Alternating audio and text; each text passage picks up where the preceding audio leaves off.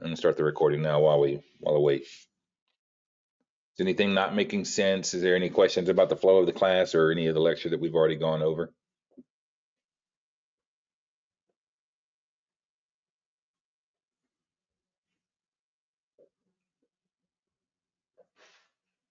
We did, yes, if I'm not mistaken. Give me a second. I'll verify that. I'm pretty sure we did because I don't. There are some chapters that we don't do, and won't bother with. So yeah, we did. We went from 11 to 14, then hit 13, just because it flows better that way. Um, and now we're going to continue on with 15 and 15 on up.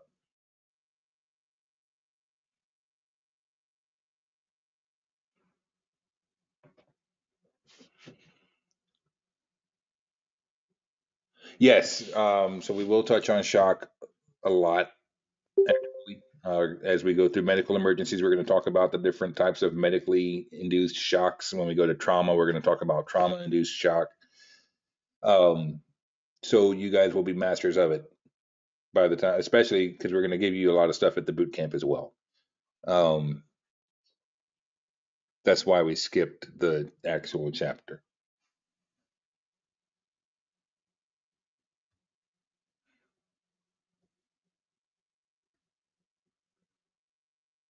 Any other questions? We good?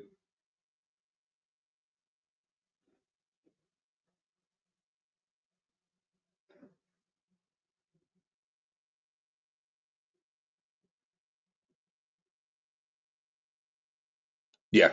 Yeah, no, you guys in at the EMT level, you're going to have a lot of stuff on shock as well.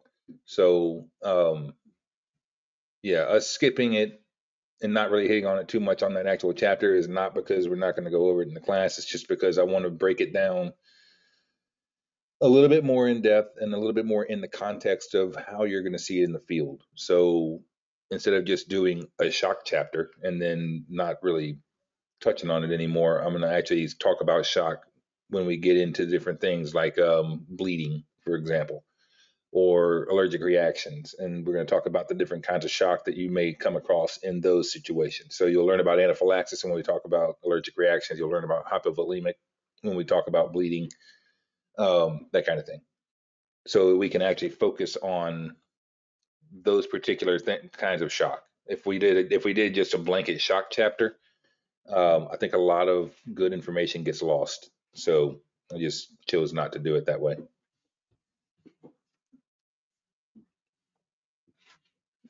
But all right, so tonight we're going to be doing respiratory emergencies.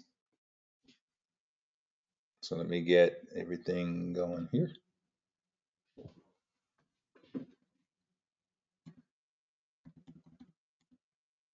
All right, here we go. This is going to be a lot of the calls you get. That's why they put it early on in the medical chapters. So, if you've ran a lot of calls or if you've ever been in EMS for a while at any level, trouble breathing is a very vague, very broad term, but it's when you're going to hear a lot. Um, Patients suffer from this. The technical term for it is dyspnea, as you can see on the slide. So shortness of breath or difficulty breathing, and a lot of times that's all you get when dispatch tells you something. So when we do the scenarios, that's how we're going to do it. I'm going to tell you you've got a patient with trouble breathing, and that's all you know. Um, so I want you to start trying to think about what causes these things. And on top of that, I really want, and this is how I'm going to try to structure this in the class. We'll see how it works. But to make it easier, make you guys more functional as EMTs, I'm not just going to teach you here's your breathing, your respiratory emergencies, and here's your assessment. And now you know how to do the assessment, but what drives it? Um, we have, and I've touched on it in another chapter, we have different things that we will do. So, like, there's going to be certain interventions that you can do for respiratory emergencies, certain interventions you can do for cardiac emergencies and everything. And when you come up to your patient, I want you to absolutely master your assessments. Don't get me wrong, that's not what I'm saying. I need them memorized. I need you to be able to say them in your sleep, but I don't want that to be all you got. All right. As an EMR, sure, that's your bread and butter is asking the questions, and there's really not a lot of interventions that you can do. But when you get EMT and above, you start to get a toolbox of things that you can do to help your patient. And so that's what I want to be clicking through your head when you're doing these scenarios, when you go and do this in the real world. Somebody tells you that they're short of breath. I don't want your first thought to be, okay, well, let's see, sample. What's sample? That kind of thing. I want you to think about, all right, trouble breathing. What treatments am I going to need to give to make somebody not have trouble breathing? Once you think about those, once you get that in your head of, all right, here's what I'm going to do to fix you based on what I see you've got. You use your assessment to make sure you can do those interventions. So as we go through this class, I'm going to be teaching you guys basically like a basic level protocol that may or may not be how your agency does it, but everything will be in your scope. And then you'll take that when you go to actually work at your departments, wherever you are, your ambulance company. You will be that aggressive EMT that is, all right, I know how to fix you. Now I'm going to use my assessment to make sure I'm safe, to make sure I've got everything I need, and to make sure that I can do these interventions for you and that your vitals will support it and stuff like that. And that's really the purpose of the assessment. We beat it into you guys so hard that a lot of times it gets lost that, your job is more than just PSI scene safety. So we'll see how it goes. Anyway, trouble breathing can be caused by many different conditions. So we have the common cold, coronavirus, obviously. The common cold is corona, and we have a nice little version of it going around right now. But asthma, heart failure, and pulmonary embolism. Can anybody tell me why heart failure is one of the reasons for difficulty breathing? Other than, if your heart's not beating, you're dead. So what would be the cause of or how would heart failure cause you to have trouble breathing? Fluid overload is usually how it winds up being, yes. Because if the blood's not flowing, then it's going to start to seep into the lungs. Any other input? Remember, we talked about the two systems working hand in hand, right? If the cardiac system fails, the respiratory system will fail, and vice versa. If respiratory goes, and cardiac will go.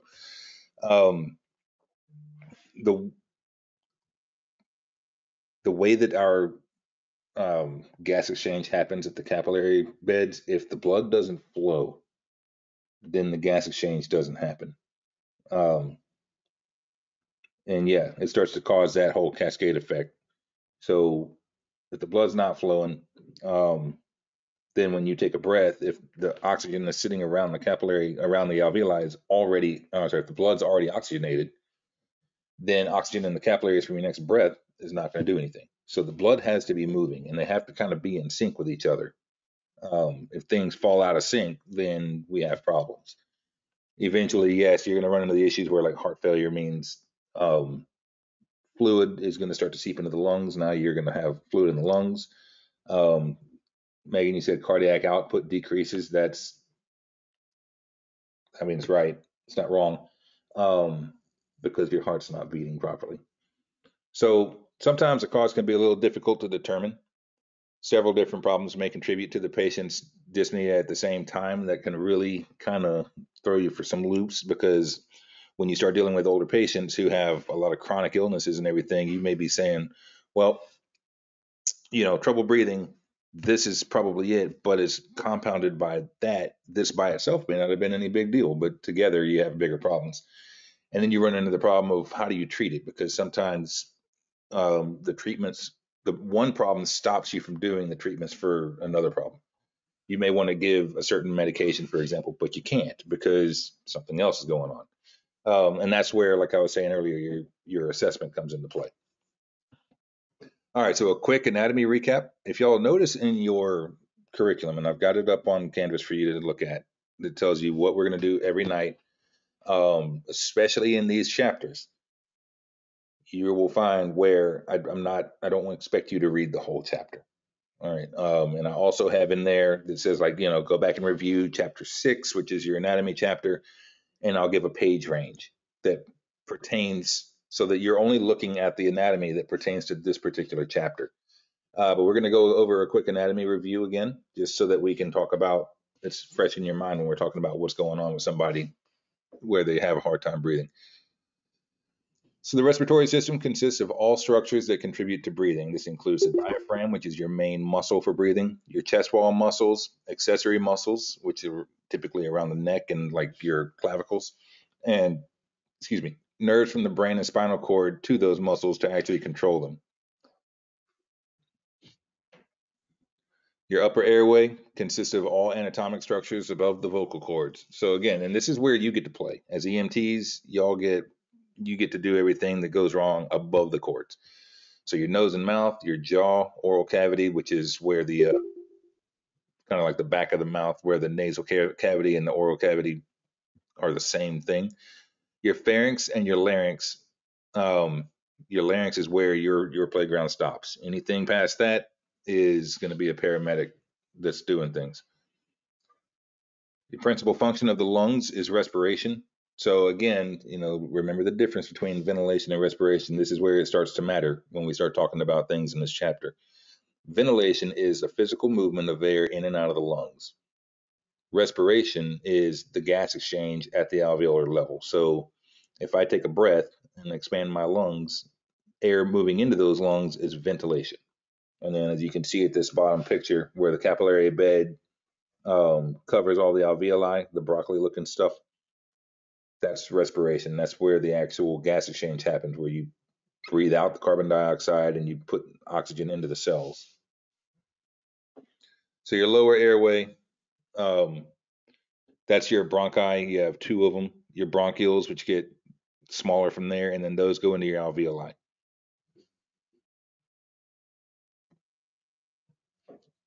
For your physiology of respiration, there's two processes that occur during respiration. You have your inspiration, which is your air coming in. Expiration is air going out. And again, you're breathing in normal air and you're breathing out CO2.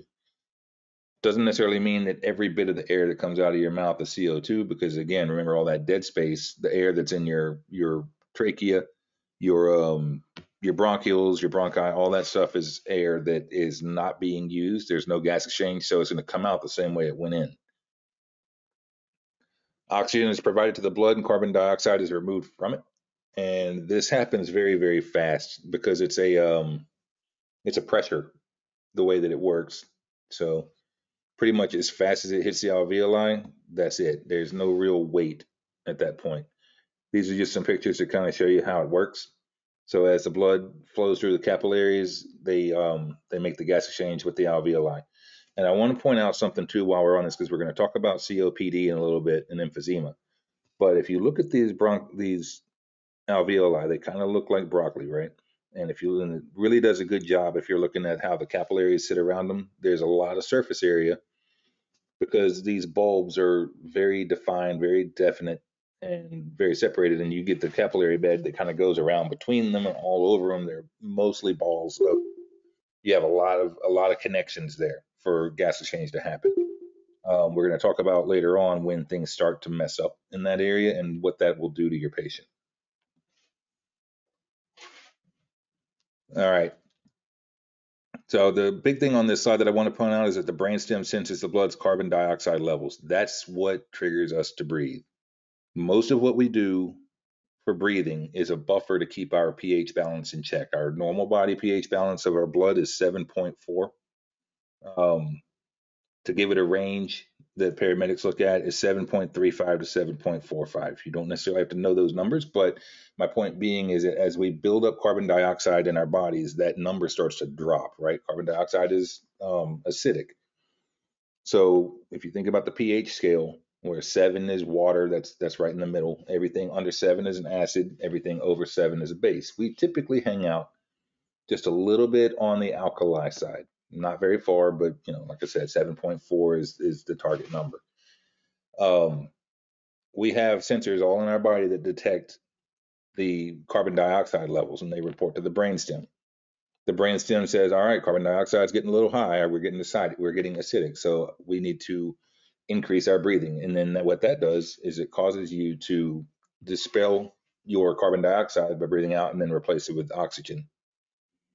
And that's going to be important later on in this chapter, so we're going to talk more about that.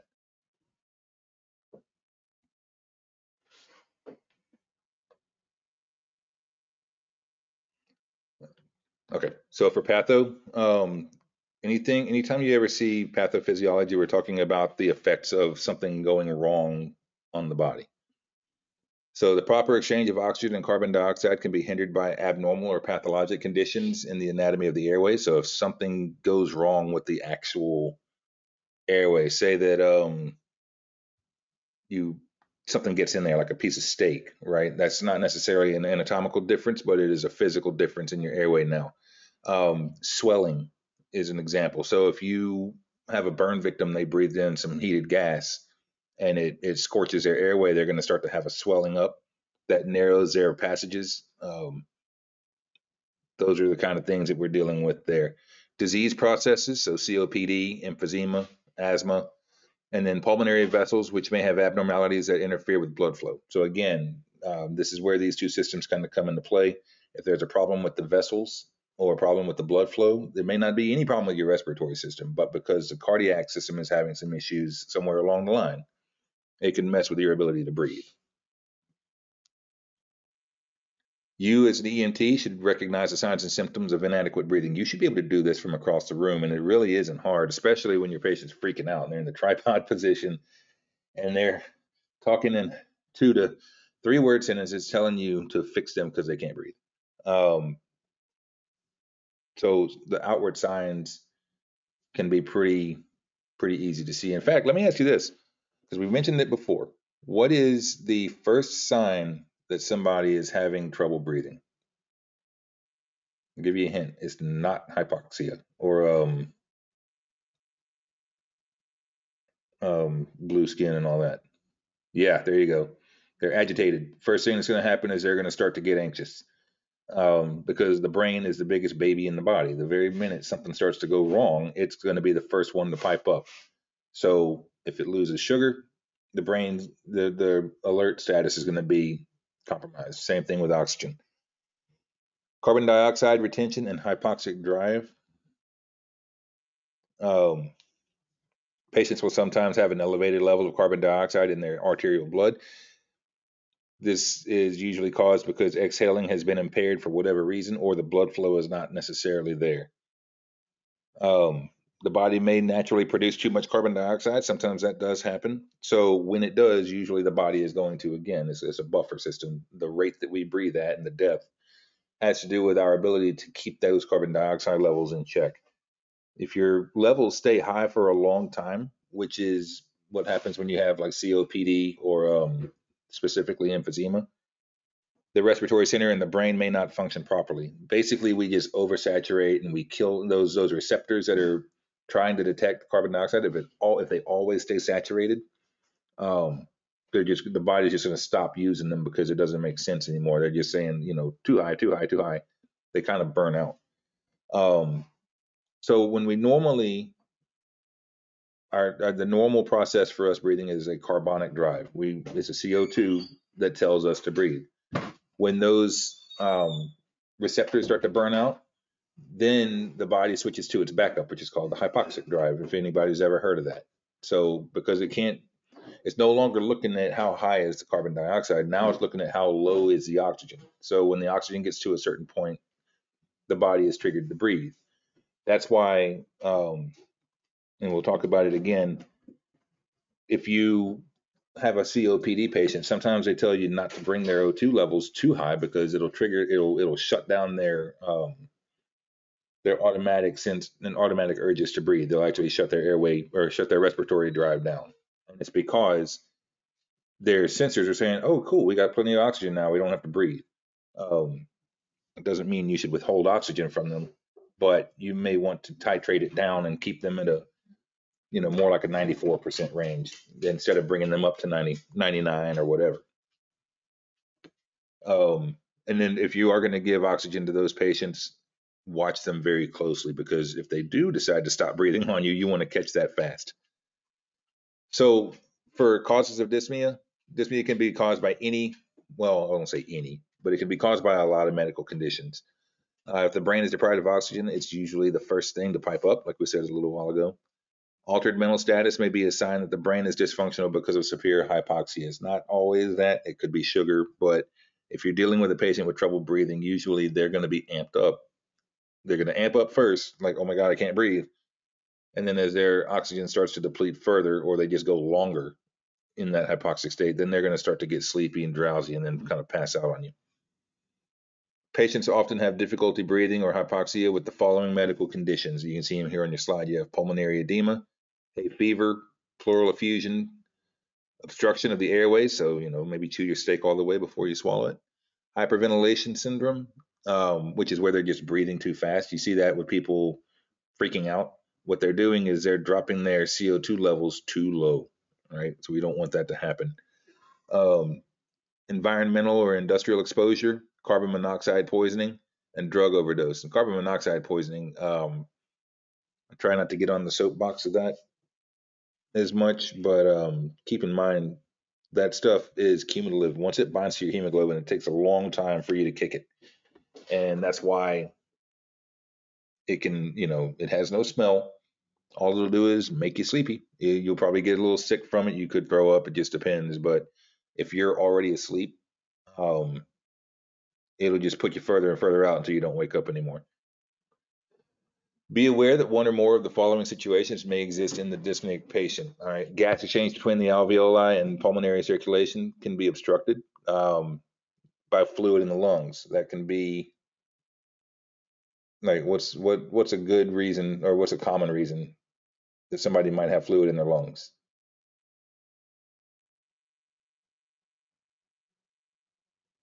Hey, you guys that already work in the medical field or have been on calls, pneumonia can do it. Yep. The thing about pneumonia, typically you're only going to get fluid in the area that has the pneumonia in it. Pneumonia is not a at least not unless it's like really really bad and they're ate up with it. But pneumonia typically sits in a certain portion of the lung. It's just a bacterial growth, usually because an infection managed to get all the way down into the lungs. Anybody think of anything else that can cause a lot of fluid in the lungs? Think beyond respiratory. Think cardiac. Any of those kind of issues too.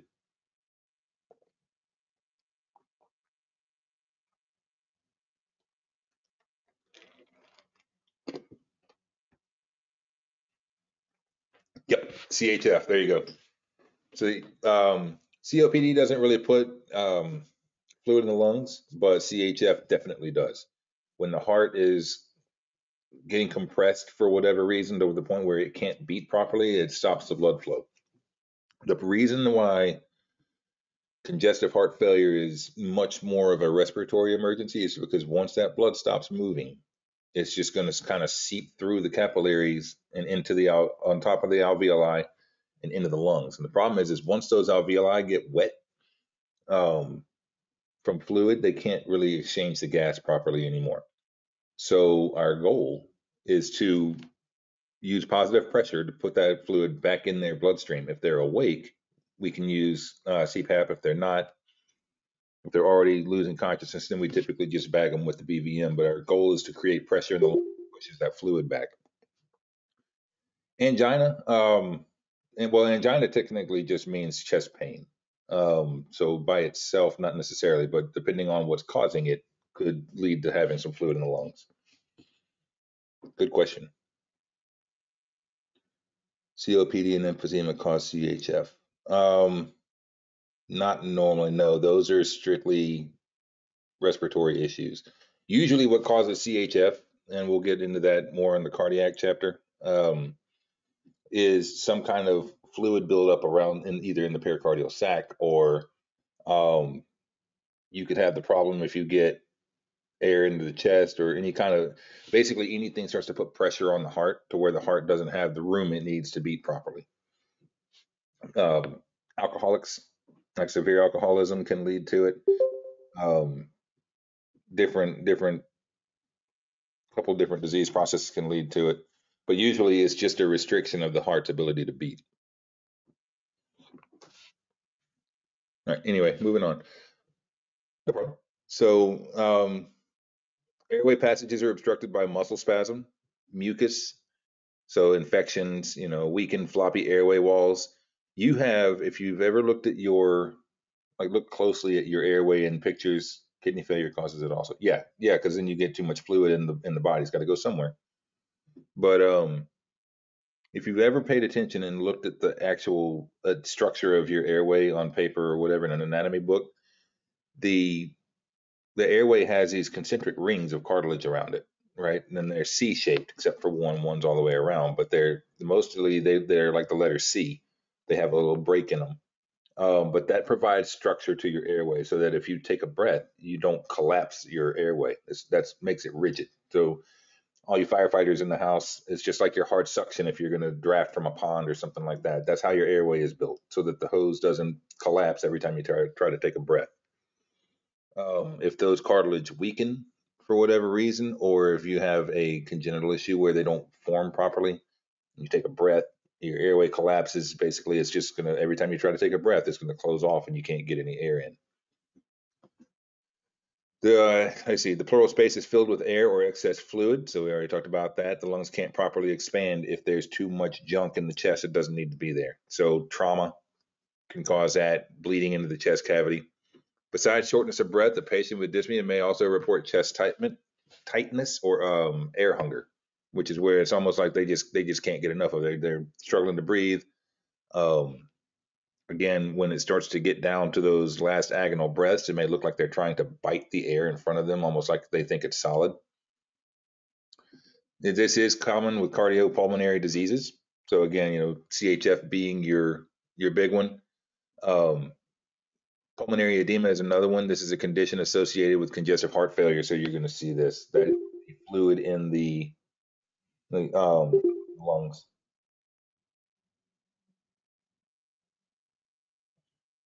Severe pain can cause a patient to experience rapid, shallow breathing without the presence of a primary pulmonary dysfunction. So think about this. All right, pain is a big deal. Somebody calls you, and everybody's pain threshold is different. We always I jokingly say that everybody's pain is always a 10 on the pain scale, even if it's just a stub toe. But pain will make, especially if it's pain in the chest, if it hurts to breathe, like really hurts to breathe, you're not going to want to take a big breath. Your patient's not going to want to take a big breath. They're going to be breathing shallow to try not to get that pain. So if they have pleurisy, for example, or some kind of traumatic hit to the chest, and it hurts them to take a deep breath, they're not going to take a deep breath. So what they're going to do is they're going to wind up breathing faster because they're breathing more shallow. But the problem with that is that they start to blow off too much carbon dioxide, and again, that causes more issues. So we try not to let them do that. We have the best thing that we can do is try to relieve their pain so that they can start taking bigger breaths. In some patients, breathing deep causes pain, like I was saying, because it causes expansion of the chest wall. When they have pleurisy and that chest wall expands, there is a little bit of rubbing from the lungs and the chest wall, the chest cavity, because it's the expansion of the lungs is pushing the chest wall. Normally, you don't feel that because we have this pleural fluid that keeps everything nice and slick and it moves easy. There's no friction. But if there ever becomes a dry spot, then every time you take a breath, it's almost like rubbing, like getting those carpet burns, either on your knees or on your hands or whatever, and then it hurts to touch or it hurts to move. That's kind of what's happening there. All right. Upper or lower airway infection. Infectious diseases causing dyspnea may affect all parts of your airway. A lot of times they start in the upper and then they move down. Some can cause mild discomfort, and some require aggressive respiratory support. It just depends on what it is and how bad it is. So we're going to talk about a couple. All right. Croup is one. This is inflammation and swelling of the pharynx, larynx, and trachea. This is typically seen in kids. This isn't something that we get as adults, at least not normally. And it passes like it's spread like crazy around kids. So like if one kid gets it and goes to school, a lot of the kids in this class are going to have it. So this is something that you'll hear about going around, right? You really don't. I don't know. I mean, in today's world, I guess because kids aren't going to a classroom, but usually if you're in a system and one kid gets croup, you're gonna probably wind up hearing or responding to a lot of kids getting croup. Hallmark signs of this are stridor and a seal bark cough. So when they cough, it almost sounds like a seal. I'm not gonna make the sound effect because it sounds like sounds stupid when I do it. But usually, if you give them humidified oxygen, um, this will clear up. No, I ain't doing it. You can't make me. Um, a lot of times the reason their cough sounds the way it does is because their airway is really, really dry. So give them humidified oxygen, and a lot of times it will help clear it up a little bit. Nope. Oh no. Can't make me. I need a lot of alcohol for that. All right. Epiglottitis. Um, there's another one. This inflammation of the epiglottis, right? It's in the name. Did I skip a slide? Yeah, it did skip a slide. My bad. $50. Oh man, y'all gonna get me in trouble. We are being recorded. Anyway, epiglottitis is an inflammation of the epiglottis. This usually is a result of a bacterial infection. And the problem with this is, again, is if it doesn't get treated, it's going to go somewhere. It's going to keep spreading, usually down into the lungs. I'll tell you what, I'll take $100, but not in this class. More predominant in children, but it can also occur in adults. A big sign of this is that they're going to start to drool. When the epiglottis swells, it causes the salivary glands to kick into overdrive. So you're going to see them having a lot of drool. They may have a very sore throat, high fever, and they usually, because they're having a hard time breathing with this epiglottis being swollen up, you'll find them in a tripod position. That's just a person's general position of comfort when they're having a hard time breathing. Treat children gently and try not to make them cry, because what do you do when you cry? Typically, you start hyperventilating, gasping, all these things, and it can cause some major problems. So we want to try to keep them calm, reassure them, and we should be doing this with kids anyway because they have the whole stranger danger complex, which is great, but they're going to see you as a stranger, and it can get in the way of you doing your job. So get them in a position of comfort, give them some high flow oxygen, and don't put anything in their mouths. They're at a higher risk of choking. All right, RSV, respiratory syncytial. I don't know if I can say that right. Syncytial something. Anyway, RSV. RSV is common cause of illness in young children. This is an infection in the lungs and breathing passages. So basically, this is a lower airway. This is highly contagious. And at this point, especially if it's something that they've had that has progressed to this, you're going to see them, a lot of times, you're going to see signs of dehydration. So just treat the airway and breathing as appropriate. We're going to give them humidified oxygen. Bag them if you need to, but hopefully they're not having any real problems with their lungs. Bronchiolitis. Somebody tell me what that is based on the name. Inflammation of the bronchioles. There we go. All right. This is usually a progression from RSV. As it continues down your airway, your bronchioles will start to swell. And this usually affects newborns and toddlers. Your bronchioles become inflamed, hence the name. They'll swell and they'll fill with mucus. Your body already produces mucus in your airway. That's a normal thing, and that happens to cause turbulence when you breathe your air so that it warms up to your body temperature by the time it gets to your bloodstream, even if it's 6 degrees outside. You have this problem, you start to get more to the point where it becomes an issue. You get so much mucus that it starts to weigh down, and it just kind of drains down. It also closes off the airway because, again, remember, this is newborns and toddlers. Their airways are very, very small to begin with. So all this extra mucus can actually cause problems with them being able to breathe. Pneumonia. This is usually the end all of respiratory issues. You're down in the lungs at this point. This is a progression that we usually try not to get. If you ever heard somebody say, if you don't get this respiratory issue treated, it's going to lead to pneumonia. It's bad juju. This is a general term that refers to any infection in the lungs. There's walking pneumonia, there's just regular pneumonia. It's more of a blanket term, but it's often a secondary infection that begins because something in the upper respiratory tract descended down. It never got treated.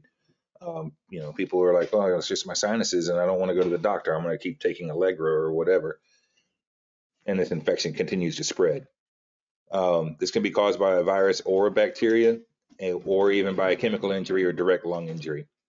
Bacterial pneumonia will come on quickly and result in a high fever, whereas a viral pneumonia is a little bit more gradual and less severe.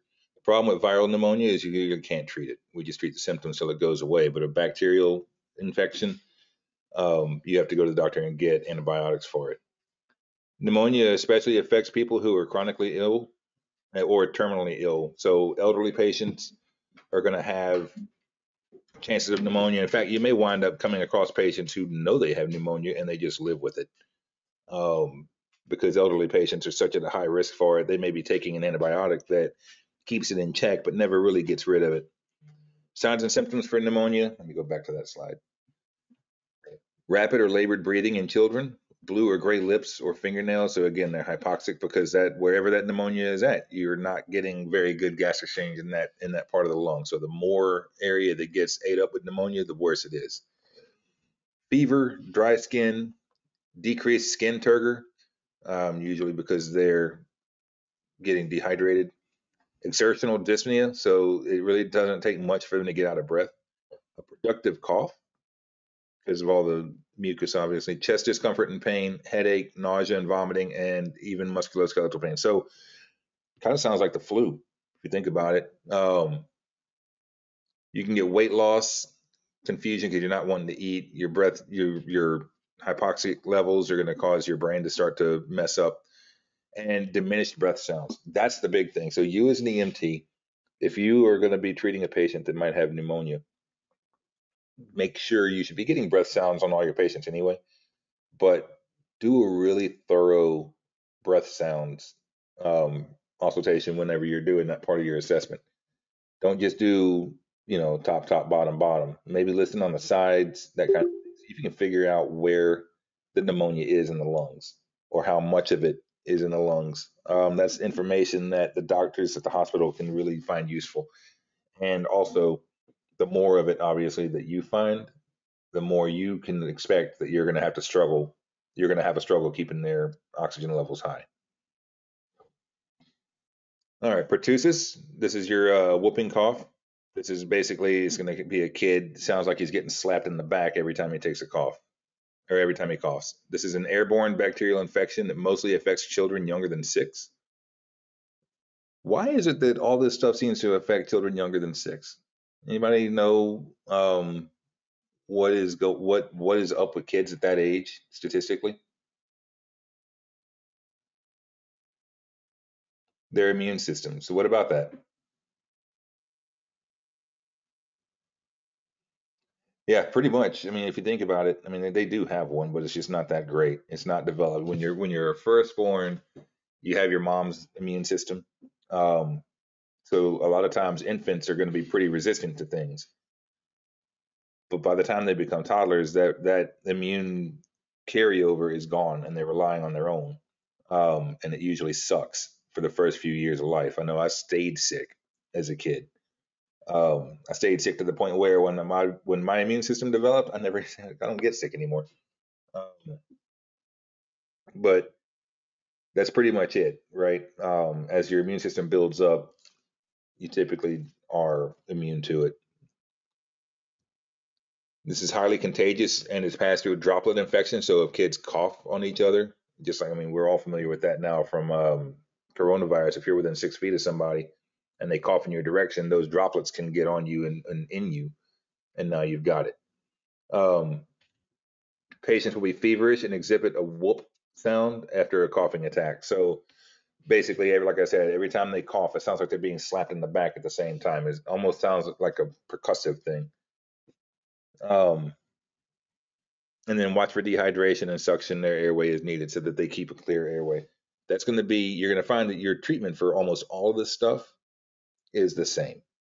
So don't worry, you don't have to be masters of pertussis versus, the pneumonia or any of that. This is all kind of an awareness thing. Um, we just want you to know what it is and know how to treat it. Mostly it's just maintain their airway, give them oxygen. Some things you're going to be able to do more, and especially your paramedic will be able to do more. But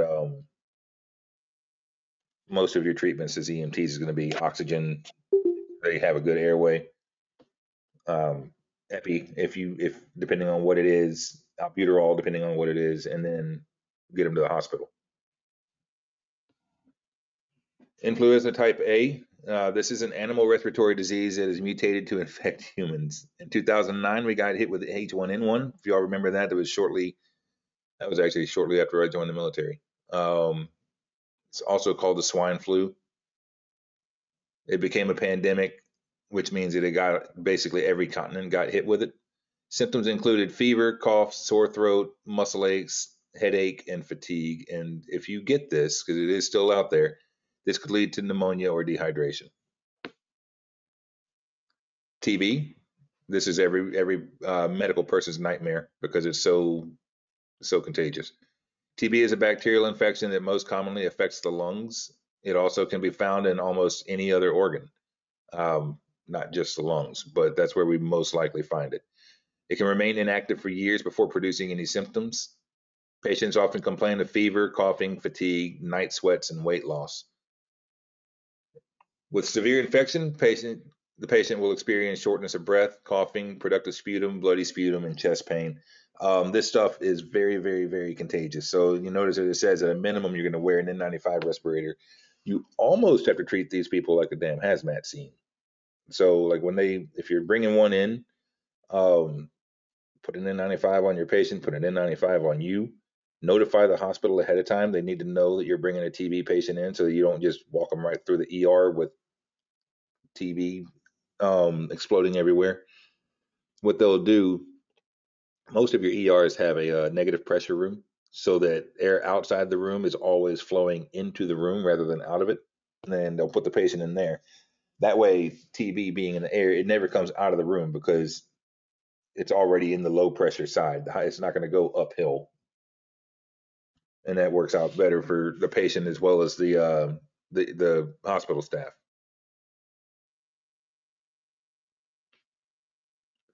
All right, acute pulmonary edema. This is where the heart muscle can't circulate blood properly, so fluid, basically your blood plasma, starts to get loose into the lungs. The left side of the heart cannot remove blood from the lung as fast as the right side delivers it, so you get that backup.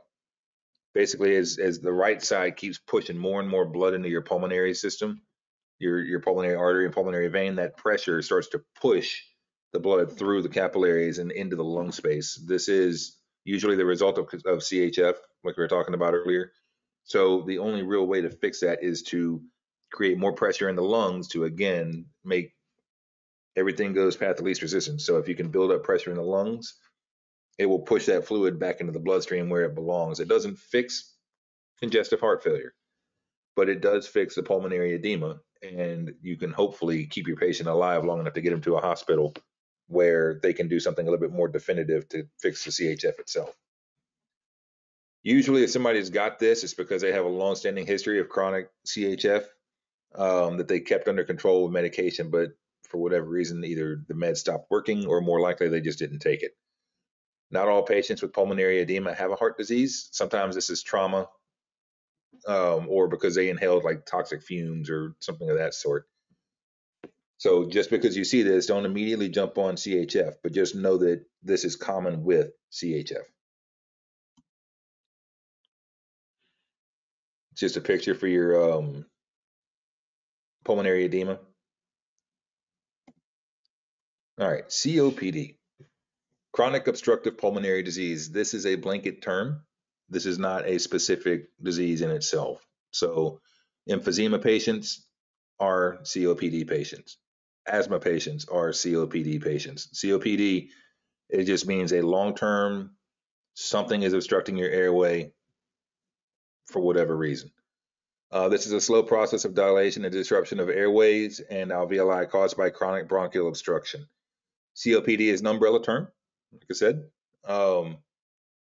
It includes emphysema, bronchitis, especially long-term chronic bronchitis. It may be the result of direct lung and airway damage from repeated infections, smoking.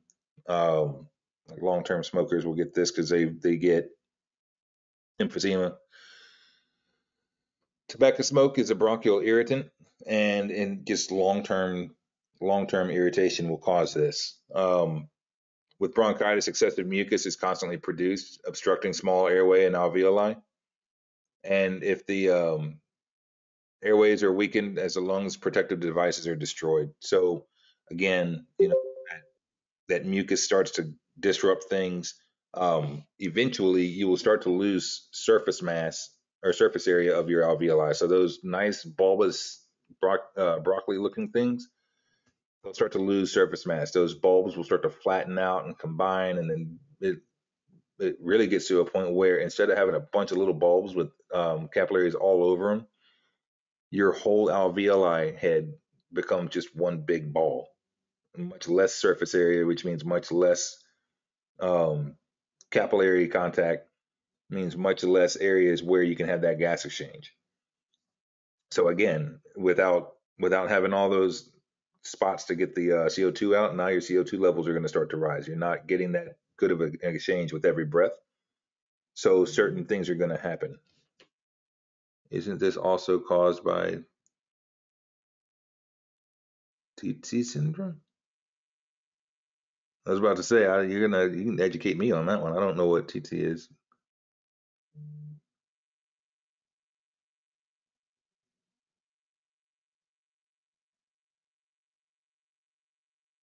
What is that? Is that that's new to me.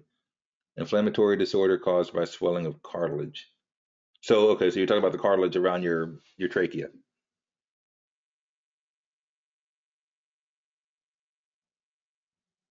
of the chest wall itself, mainly in kids, because in full-grown adults we typically don't have a lot of cartilage in our chest wall. We've pretty much solidified it all into bone. I'll tell you what, I'm gonna look that one up. That's gonna be my own homework for the night, and then I'll get back with y'all on it because I haven't heard of that. That's interesting. So remind me on Thursday. I'm gonna look at it tonight, but remind me on Thursday, and I'll bring it up, and we'll talk about it. Checkmate. All right. Chronic oxygenation problems can also lead to right heart failure and fluid retention. So again, the respiratory system and the cardiac system go hand in hand. You do start to get pneumonia pretty easily with COPD, especially if you start getting fluid in the lungs. That fluid is like, think of it like stagnant water. The more it sits there, the more it's going to start to grow bacteria, especially if you start breathing in any kind of bad air or something, or if there's something in the air that you would normally just breathe it right back out and it's not a big deal, but because you have fluid in the lungs, or you're just otherwise unable to get air out as easily as you can get it in, sometimes that stuff will be able to take hold, and then you get stuck with things like pneumonia. Repeated episodes of irritation and pneumonia can cause scarring in the lung and some dilation of the obstructed alveoli, which is what leads to your COPD. Emphysema is the most common, mainly because we get that as from smokers. You have less elastic material in the lungs, and this can also lead to or I'm sorry, this can also be caused by inflamed airways, not just smoking. Most patients with COPD have elements of both chronic bronchitis and emphysema, and there's a couple other signs that we'll talk about too that you may see. Has anybody ever heard of a barrel chest or club fingers, that kind of thing? All right. So yes, long-term COPD can start to cause actual physical changes, I guess is what we'll call it. A barrel chest. So like if you can picture the average person's chest that caves in between the two pec muscles, right? When you go down to the bone. A barrel chest is where everything just kind of flattens out and expands. It makes it look like one big rounded chest. There's no definition between left side, right side like you would normally see. And then also because of the blood flow issues and everything, we get what's called clubbed fingers, where our fingers get kind of fat and flat at the end. So those are some things you can see. If somebody has had COPD for years, you're going to see that stuff. And it's pretty wicked actually. I've come across it a few times. All right, so here's an example of the alveoli. If you look on the far left here, Your alveoli is pretty bulbous, but as it gets inflamed, as they start to progress through that COPD issue, um, you'll notice that the bulbs start to kind of expand out, and because they do that, these expanded areas start to close off some of those gaps between them. You have less surface area, and with that means less capillary connections to get those oxygen and carbon dioxide gases to switch. Wrong way. Patients with pulmonary edema, which is fluid in the lungs, will have wet lung sounds. Just kind of common sense, but you'll actually hear it. It'll sound like they have liquid kind of dripping around in their lungs. Patients with COPD, however, will have a dry lung sound. COPD is not a fluid buildup. COPD is more like a barren wasteland. You can easily confuse this with congestive heart failure if you hear the wet sounds, but um, that's because congestive heart failure typically will lead to a pulmonary edema. But like I said, I don't want you guys to get so wrapped up that every time you see an edema, you immediately jump on congestive heart failure. It's not always the case. There's other signs and symptoms when we get to the actual cardiology chapter and talk about congestive heart failure there. We'll get into more of what signs and symptoms are of that beyond the respiratory system, so that you can recognize it more clearly. All right, 5 more minutes. We'll take a break. We're actually making pretty good time. Asthma, hay fever, and anaphylaxis. So now we're going to start getting into some other issues that cause COPD and like allergic reaction stuff. So asthma, hay fever, and anaphylaxis result from an allergic reaction to an inhaled, ingested, or injected substance.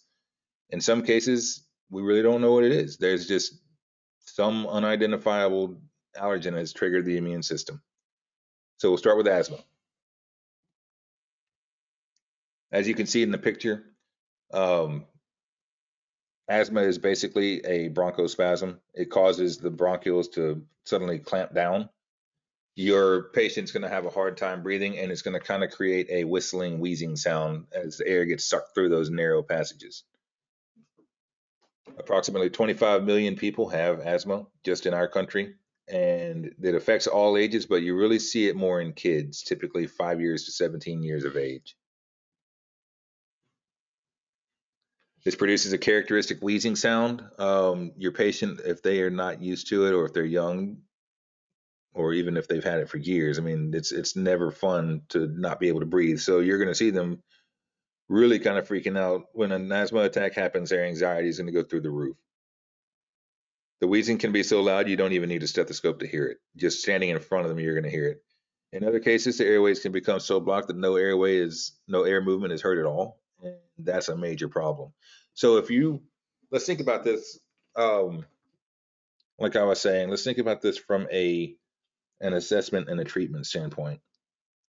If somebody has asthma, and think of it just as it basically is, where you're breathing through a small airway. What do we want to do? What's our ultimate goal? What do we want to do to the airway? Open the airway. We want to make it. We want to go from that straw back to the garden hose, right? So, can anybody think of a medication that we give that will open an airway? And we'll talk more about it later. I'm not going to leave you guys out to dry, but I want to see if anybody gets it. Albuterol, right? That's what's in most inhalers. So when a when an asthma patient has an asthma attack, they breathe their inhaler. Now, here's an issue. Let me ask you this: what if your patient is completely shut off? Their asthma attack is so bad they can't breathe, which means they can't get the albuterol into their airway very well.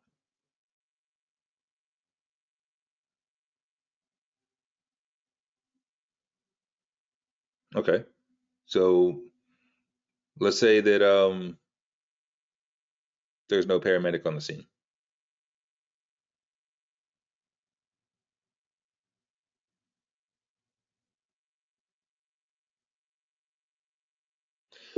OPA is a good idea. The only thing about an OPA is it just keeps the tongue off the back of the airway. So when you're dealing with an asthma patient, um, the problem is deeper down. Humidified oxygen is great, but if they can't breathe, you're not going to get it into them.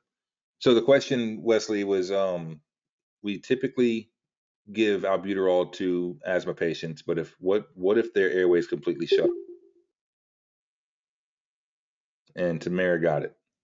So epi. All right. Now, a lot of times when we think about epi, we think about the paramedic either giving it to them in an IV or some other kind of push. But is there anything you can think about or think of that you might have in your bag that would deliver epi? Okay, yeah, you got it. EpiPen. So we typically use that for allergic reactions, right? A lot of times your patient, if your patient has allergies, they'll have an EpiPen, but we're not talking about allergies right now. We're talking about asthma. We carry EpiPens in our bags mostly. Um, if your patient is sitting there with a complete airway block because of an asthma attack, it's not a piece of steak. It's not something you can do the Heimlich maneuver over and clear the airway. And you know that you know they have asthma, they have their inhaler, but if they can't breathe, it doesn't do them any good. If you pop them with an EpiPen, it only works for a couple of minutes, but that's really all you need. As soon as they start to get some air in, hit them with their asthma albuterol inhaler, and then now you've got their actual medicine into them. Hopefully, between the two, you get their airway back. That's just something to think about because sometimes those asthma attacks get so bad that they get a complete shut off, and then they can't. Their inhaler is useless because they can't breathe.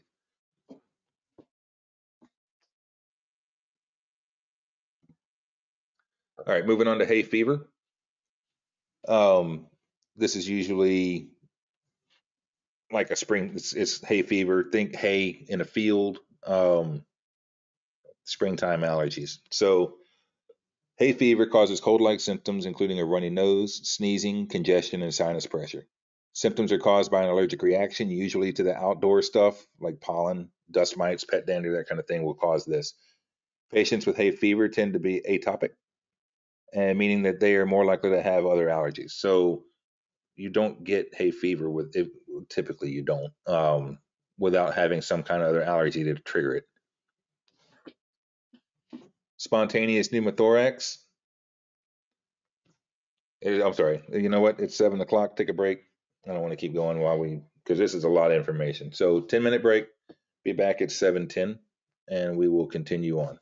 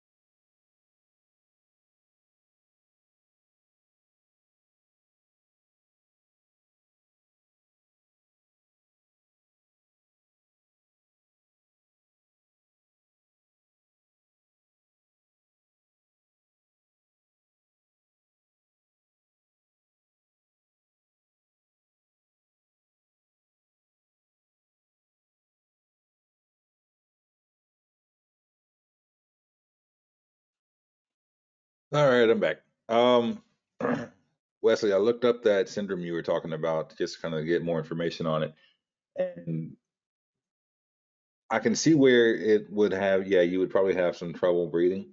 Um, if you, especially if you're taking deep breaths, because of the way that the chest expands and where that syndrome.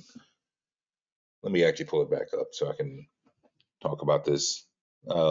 A little bit of a tangent, but it was a fantastic question. This is something that's not normally covered because it's not widespread. This is a rare disease, and it usually goes away on its own. So, uh, teats, however you want to say it, tight syndrome is basically a swelling of the cartilage in the top four ribs. Because of the way that our chest is connected, the way our rib cage is connected to the sternum, and then where it connects and lifts, that section doesn't really move too much when you take a breath. However, you can still technically feel some pain there. As it gets worse, you'll start to feel some pain going into your arms. It starts to spread out, even though the problem is not getting bigger. It's just that deferred pain. So when you're asking your questions, if this is somebody that you're dealing with, um, depending on the severity of it, they may tell you that the pain is actually starting to radiate down their arms. It could be the inflammation can be in any one of the four ribs. Um, and usually it goes away. Even though the inflammation, the swelling may still be there for months, the pain itself typically shouldn't last that long. Hey, congratulations. That's good to know. Um, so that hurricane wasn't too bad, I hope, or at least everybody was already in the area. But yeah, so the pain is usually going to be there regardless of whether or not they take a deep breath. But according to the article that I was reading on it, um, you may see where, like, sneezing, exercise, that kind of thing can start to rile up the pain a little bit. um, but most of the time docs usually just give you an NSAID, like a leave or something, and then that's how you treat it. You just treat the pain until it goes away. It doesn't look like I didn't see anything that said it was something that would make somebody call 911, but you may show up. That's something that somebody might have on top of something that they called 911 for. So that being said, that may add symptoms to something and kind of throw you off, I guess you could say, because we hope that we don't get more than one sickness at a time, but usually it doesn't work that way. Anyway, so let me get back to the lecture. So let's talk about spontaneous pneumothorax.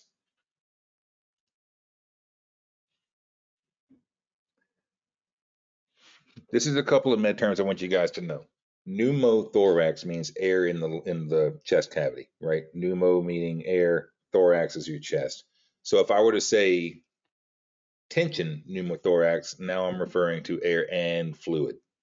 All right, and then hemothorax would just be blood. Those are the different ways you're going to hear these kind of things talked about. Tension pneumo is both. Then you have pneumo, which is just air, and hemo, which is just blood. But for pneumothorax, this is a partial or total accumulation of air in the pleural space. So it's between the lung and the pleural cavity surrounding the lungs. This is usually caused by trauma.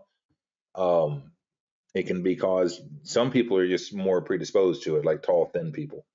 But if a lung pops, a lot of times that will cause air to get between the lung itself and the the pleural sac that the lungs stay in. May also be caused by medical conditions, which is why it's called spontaneous pneumothorax. It just happens. There was not a trauma related to it. This is a diagram just kind of showing you how it might happen. There's a vacuum-like pressure in the pleural space that keeps the lungs inflated. If something happens to cause the lung to either get injured by trauma or something like that, and that vacuum is lost, the lung's going to collapse. When the surface of the lung is disrupted, air escapes into the pleural cavity, and you can't get rid of it, right? So if it's outside the lung, then normal exhaling is not going to allow you to breathe that out. So every breath you take, for every breath you take, you're going to get more and more air into that side. Eventually, it's going to get to a point where it starts to push against the other lung. And so you'll get some outward signs like tracheal deviation, which means that your windpipe starts to shift to one side or the other. If you see that, that's a pretty late sign that they've got a lot of air in that lung cavity that should not be there.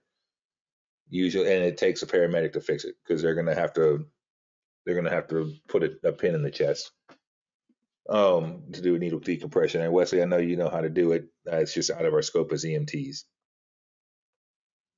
So spontaneous pneumothorax occurs in patients with certain lung infections or in young people born with weak areas of the lung. People with emphysema or asthma are at a higher risk, and tall, thin males, like I was saying, are at a higher risk. Pleural effusion. A pleural effusion is a collection of fluid outside the lung, so it's like a hemothorax, but it's just any kind of fluid that's still within that pleural sac. It compresses the lung and causes dyspnea, which makes it hard to breathe. It can be caused by an irritation, infection like pneumonia, congestive heart failure, or cancer, and a lot of times because of gravity. Basically, patients will feel better when they sit upright. So if a patient lays down, they have a hard time breathing, and then they sit up. What's happening is that fluid is getting gravity's pulling it down to the bottom. It's below the lungs, so they have an easier time breathing. Obstruction of the airway. So somebody choked on a steak. Kid swallowed a peppermint, which is what I was really bad about doing. Choked on a couple Jolly Ranchers, that thing. Treat this quickly. Get behind them, do the Heimlich maneuver. Hopefully, you can get it up. If they don't, or if they lose consciousness, you're going to lower them to the ground and start doing CPR. The only difference being is that every time you go to open the airway and give your 2 breaths, look and see if you can see what they were choking on. If you can see it, you can sweep for it. If you don't see it, don't do a blind finger sweep. That's straight out of CPR. And at the EMT level, it's pretty much the same thing we teach.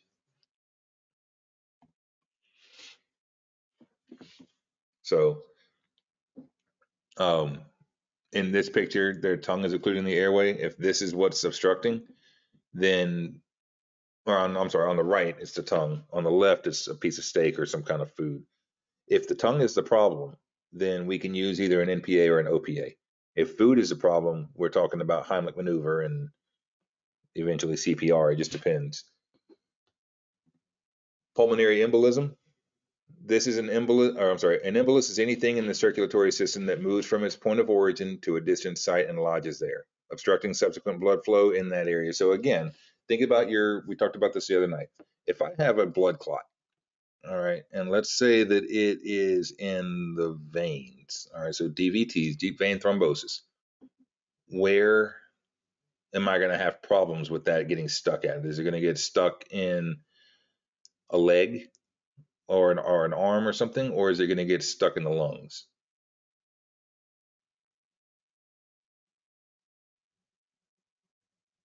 If it's on the vein side, lung. So if the vein, if the embolus is or the clot is on the vein side, that means that when it breaks loose, it's going to go back to the heart. And knowing how blood flows through the heart, it's going to wind up getting stuck in the lungs.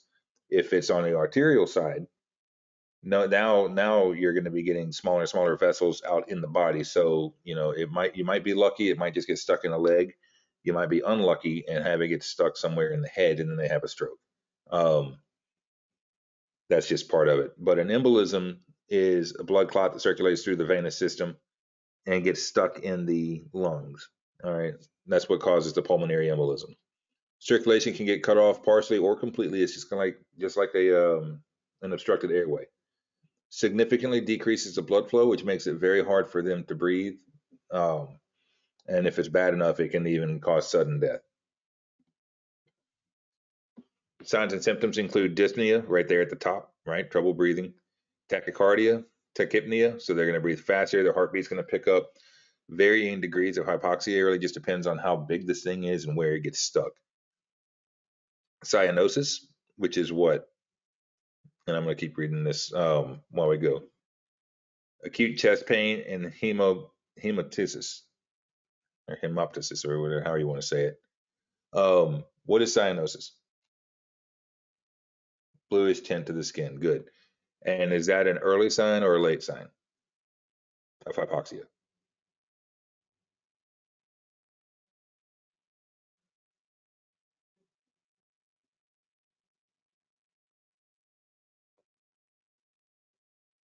Do you see cyanosis early or late?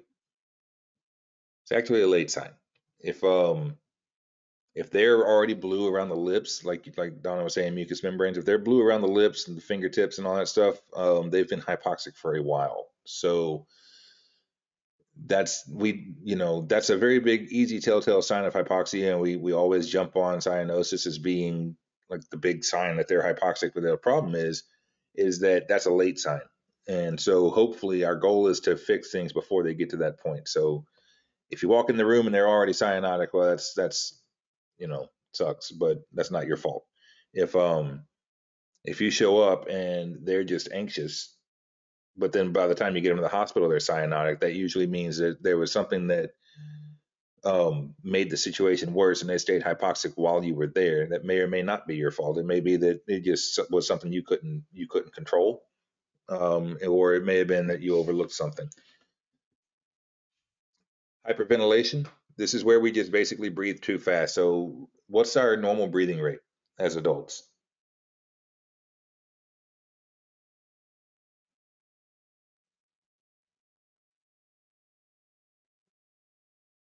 12 to 20.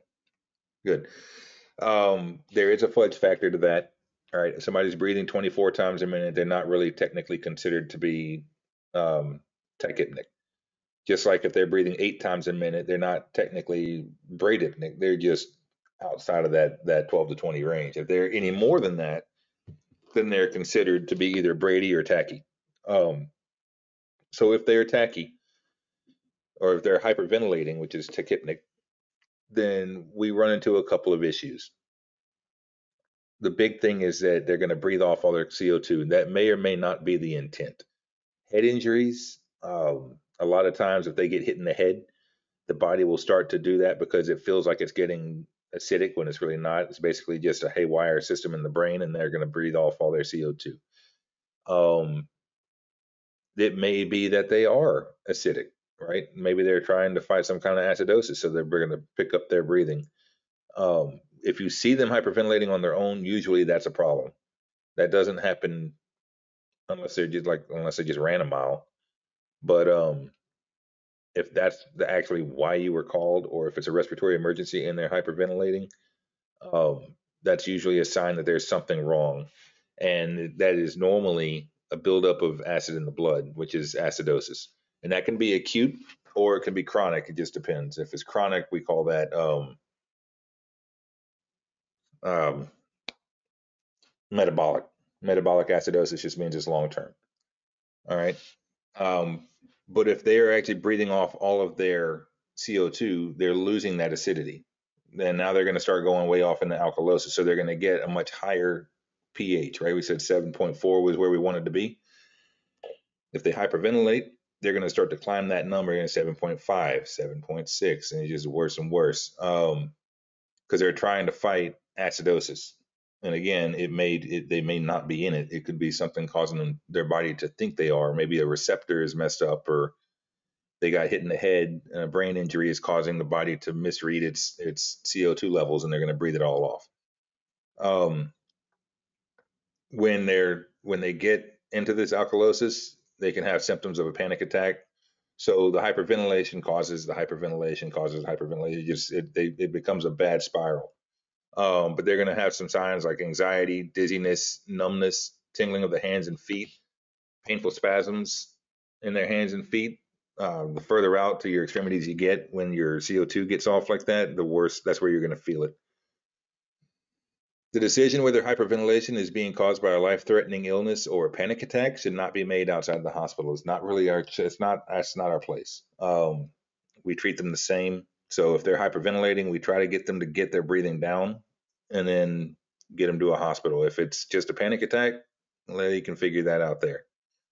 Um, the first thing we do is verbally instruct the patient to slow his or her breathing. If that doesn't work, give them some oxygen, transport them to the hospital. If they're breathing way too fast, you may have to bag them to slow them down, which has always sounded like it doesn't really work, but it actually does, because the faster they're going to breathe, the more shallow they're breathing. So if you put a bag on them and you actually give them good deep breaths, you're going to create a situation where they don't have to breathe as fast because they're taking deeper breaths again. All right, environmental or industrial exposure. Pesticides, cleaning solutions, chemicals, chlorine, and other gases can be accidentally released at industrial sites and inhaled by employees. Many industrial sites have their own medical, fire, or hazmat teams. I know you guys around, like, for example, the Mississippi coast, Ingalls, Chevron. If you're out in Texas, you'll have a lot of stuff out there. I don't know about Arkansas. Louisiana has a lot of industrial places around New Orleans. What is it called? Port Sulphur out kind of close to Lake Charles. Y'all don't have anything really in is that Arkansas? Port Sulphur. Thank you. I couldn't remember what the name of it was. Yeah, because I've driven.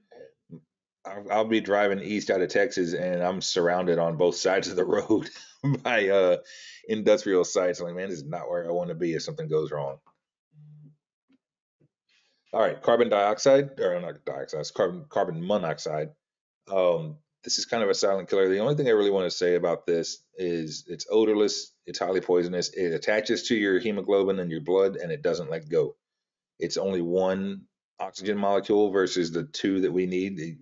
To breathe, we need O2, right? So two oxygen molecules. Carbon monoxide is only one. But because it's smaller, imagine if your job all day was to carry weight around the body, carry these big, doubled up O2 cells all around the body, and that was your life 24/7. But then one day you come along the pile to pick something up and you find this much smaller one.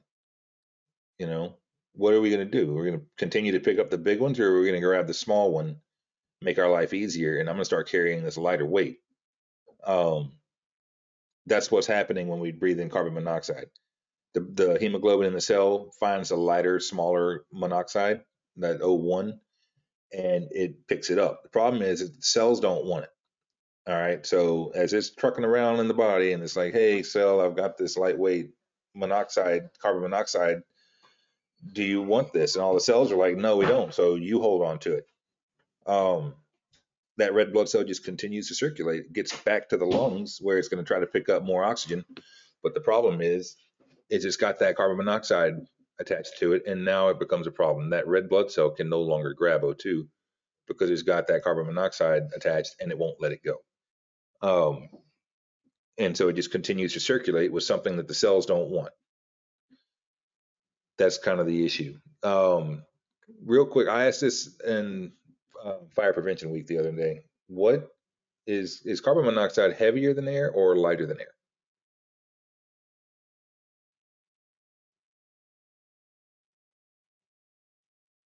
How fast does CO2 clear out of a residence? Carbon monoxide just kind of depends. It depends on ventilation, the amount that's in there, all that stuff. Let me ask you this: what makes y'all think that it's heavier than air?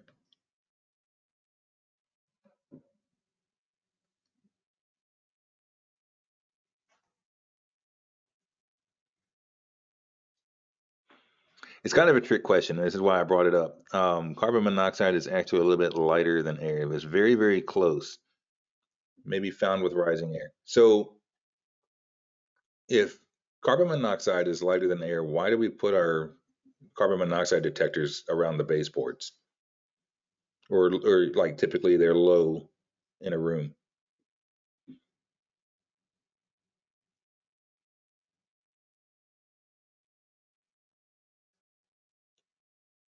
Well, you would think so, but actually, carbon monoxide, and here's the reason: carbon monoxide will disperse itself evenly across a space.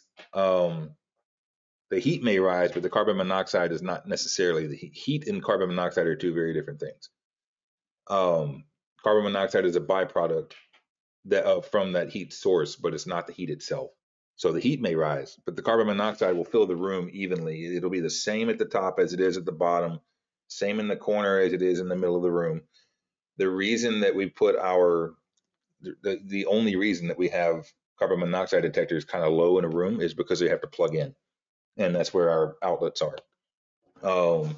And it's okay because it disperses evenly across the room. It's not like smoke that rises to the top, or something that is truly denser than air and it settles at the bottom. It just spreads even. So whether you put your carbon monoxide detector on the ceiling or on the floor, it's going to be the same reading.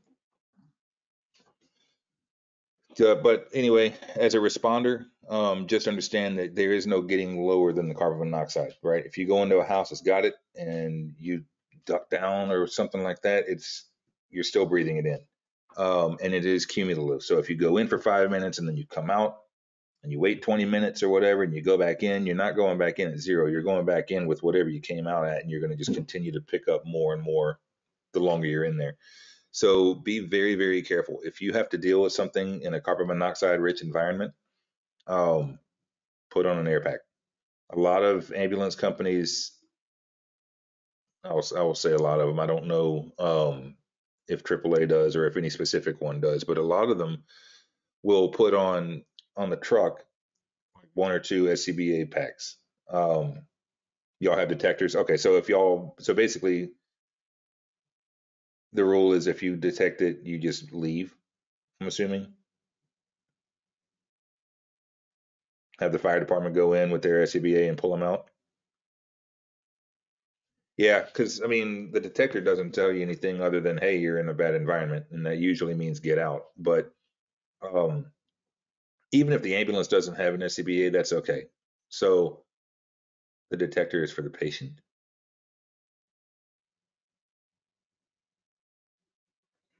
Are you talking about like, all right, so like their pulse ox, you put it on their finger and it tells you if they have if they have carbon monoxide poisoning?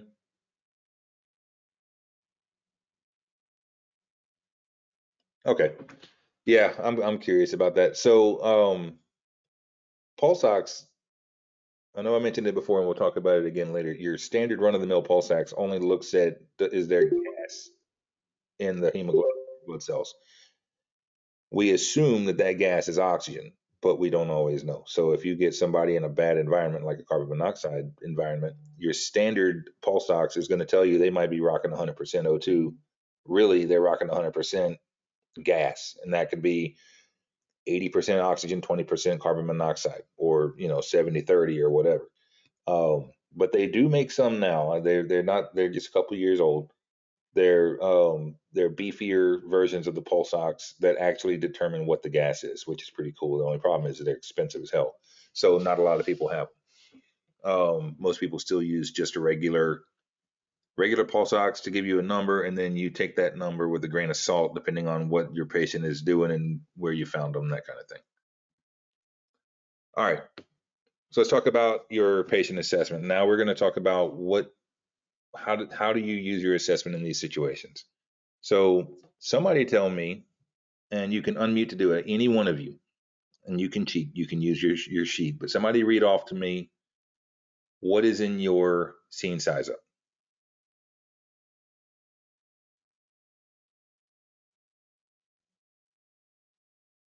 I'm not going to call anybody out. How long does it stay in your body? So it just depends. Um, Depends on how much you got. I don't think there's any definite science as to like if I'm out for 10 minutes, I lost this much. So that's a hard question to answer.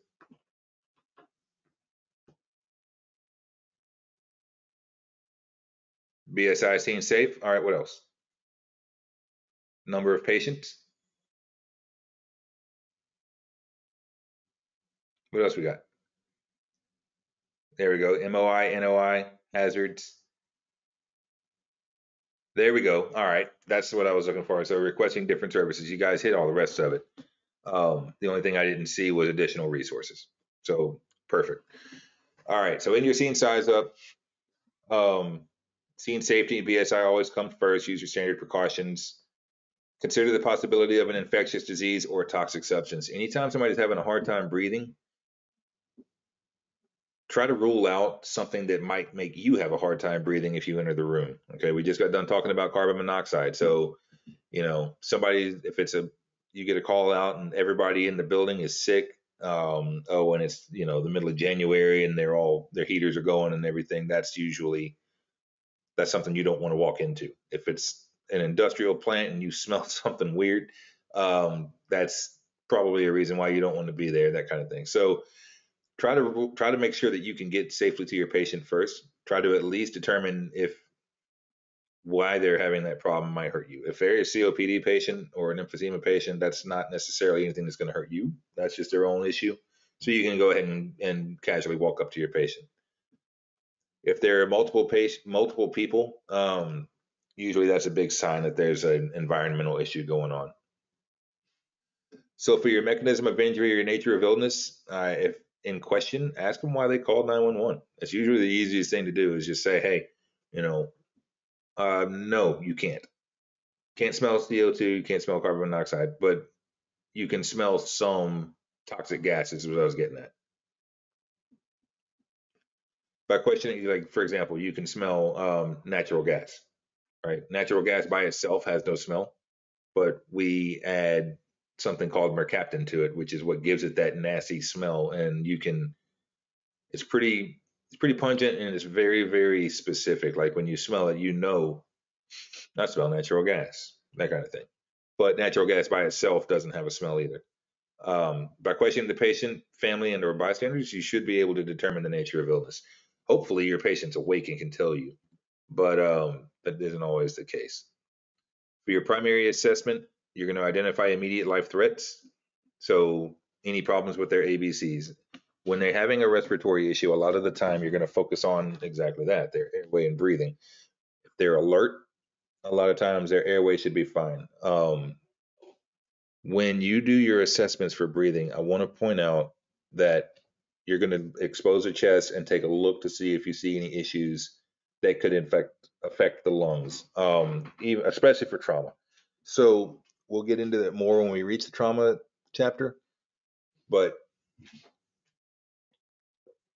if they're having a hard time breathing and you're at this part and you don't, if they're sitting there tripoding and talking to you and everything, and um, I don't. I'm not saying you need to like take their shirt off or something like that. If they're alert, you can ask them like, "Did you hurt yourself? Did anything hit you in the chest?" If they say no, then cool.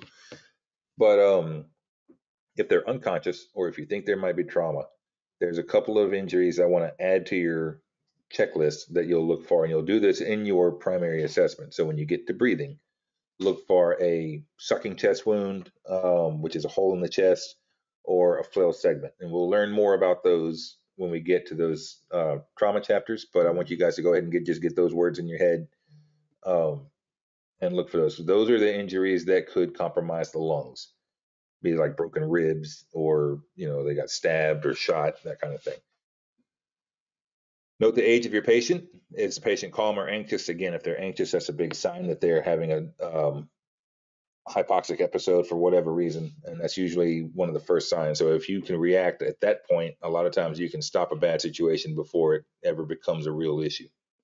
Use AVPU. At this point, we're not so concerned about their GCS. You just want to know, are they alert? Are they nodding off and only responding to verbal? Are they really nodding off and they're only responding to pain, or are they just flat out unconscious in front of you? If you can, ask the patient about his or her chief complaint. That's what's bothering them in their own words. All right, make sure your airway is patent and adequate. If they're up talking to you, then that is sufficient. If they're unconscious, then we're going to go the NPA, OPA route, depending on what they can take. Once you've got their airway established, you're going to assess their breathing. So we need to know not just their rate, which is 12 to 20 is what we're looking for, but you want to get their rate, rhythm, so it should be even, and quality, which is equal rise and fall of the chest. Is it a deep breath? Is it shallow? Are they breathing slow and shallow, which is a problem? That kind of thing. We want to make sure that they're breathing adequately. Ask the following questions: Is the air and yourself? Is the air going in? Is the air coming out? That's what matters, all right? And it's got to be some decent amounts. Are you seeing chest rise? Is it equal? Is one side rising and the other one not? And is the rate adequate for the victim's age? Again, 12 to 20 for adults, but the smaller we are, as we start getting into kids' ages and sizes, the breathing rates are higher. Assess your breath sounds. So these are all the locations that you can check. And depending on what you're dealing with, you may want to check lower in their lobes. A lot of times just checking the four on the front is fine. But if you notice anything, or if it sounds like they have some fluid in the lungs or something like that, um, check the other ones as well. So 9 times out of 10, you may only do the four breath sounds on the front. If you can't hear anything, you can check on the back. And there's other locations too. Like you can check on their side under the armpit. Sometimes you'll hear something there, um, that lets you know whether or not they have good. You want to hear like clean air movement. You don't want to hear a gurgling sound like there's water in the lungs. You don't want to hear wheezing, but that's what you're checking for. For the circulation, evaluate for shock and bleeding. Um, the cap refill is kind of BS. I don't like the 2 minute drill for, or 2 second drill for cap refill. There's just too many things that mess it up. But what it is good for is trending. Um, Squeeze their fingertips, see how long it takes for their blood, for the fingernail to turn back pink. Um, if it's more than 2 seconds, that's okay. If it's 5 to 6 seconds, that's a problem. Like that's a long time, right? But if it's holy crap, it was 3 seconds. That's don't worry about that. That's okay. Where it becomes important is if you squeeze it once and it's 3 seconds, and you go back 5 minutes later and you squeeze it again and now it's 5 or 6. That's a problem. All right, because now you're seeing it get worse. Or even better, if you squeeze it once and it's 4 seconds, you go back 5 minutes later and you squeeze again, it's 2 seconds. Congratulations, you have helped your patient. Um, but you're going to check their pulse, check their circulation, and reassess life threats. Make sure there's no hemorrhaging or anything of that sort that you've got to take care of. Make your transport decision. The biggest thing I want to say here is if you have to fix anything in their primary, they are a high priority for transport. Everything you do in the class will be a high priority for transport. Very few things you do in the field will be a high priority for transport. It's just people call 911 for various reasons. Not to say you won't get a lot of those, but sometimes it's a toss up. You may go for days with low priority patients, and then you may go for days or weeks where everybody's having a damn heart attack, and that's just the way it's going. You never can tell in this field. All right, for your history taking, investigate the patient's chief complaint. If they're up and able to talk to you, um, focus your assessment on what they're having the problem with. Report pertinent negatives. Anybody give me an example of a pertinent negative? Vomiting with no nausea or vice versa. Yeah, that's my go-to as an example is, usually nausea and vomiting together. But if you have a patient that's sitting there and then just mid-sentence, they just blurt vomit across the room with no warning because they had no nausea, that's a pertinent negative, right? Usually that's a sign that there's something else wrong. And that particular one is usually a head injury, but that's a good example of a pertinent negative where something should be there, but it's not. Find out what the patient has done for the breathing problem, if they've already taken a medication in particular. If anything is helping, again, we go through your OPQRST, what makes it better or worse. That's where this falls in. And then get your sample history. Um, Somebody tell me, see who can rattle it off the fastest. What's sample stand for? Signs. What's A? Okay, good. Allergies. Keep going.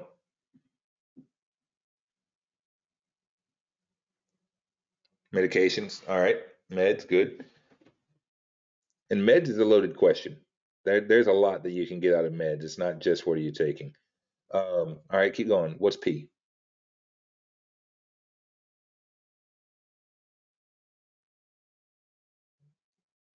Ooh, we're tripping people up. It's not pain.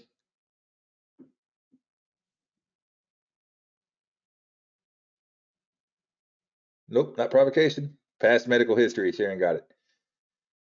Pain and well, pain is what there is no letter for pain for one thing, but provocation is in your OPQRST. P and sample is your pertinent medical history. It's any medical history that actually pertains to why they called 911. It really doesn't matter if they broke their ankle when they were 6 years old. Unless, that's where the problem's at. All right. Somebody already put up last oral intake for L. It's okay. It's all right. What is E?